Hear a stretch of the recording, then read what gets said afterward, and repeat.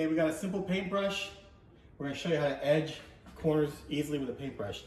Here's the thing people don't understand is they go like this, or they get nervous and they kind of try to go like this.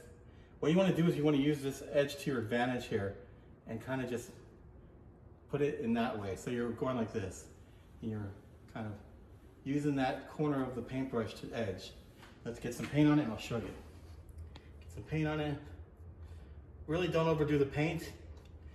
And then if you look, when we do our edge now, we're gonna start from the outside and then just kind of turn in a little bit like that.